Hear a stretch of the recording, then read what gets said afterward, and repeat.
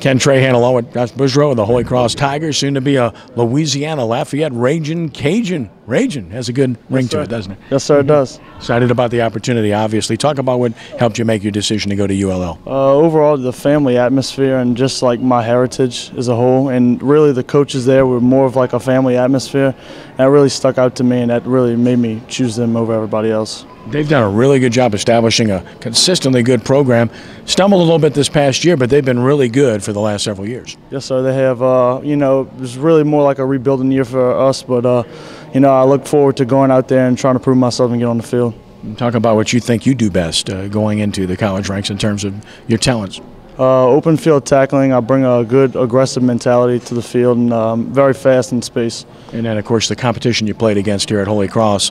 A lot of guys are going to play college football that you played in your own league. That certainly would prepare you well, I would think. Yes, sir, no doubt. You know, we in the Catholic League we played against some of the best competition in the state. And last but not least, your experience at Holy Cross and what it meant to you and what Coach Wilson and Coach Roboto brought to you and helped you with. It was huge for me for them to all like bring us together as a sense of brotherhood, and for them to teach us like the fundamentals of football and to progress our skills and really just get together as a close-knit group. Best of luck to you. Congratulations. Thank you. Appreciate it.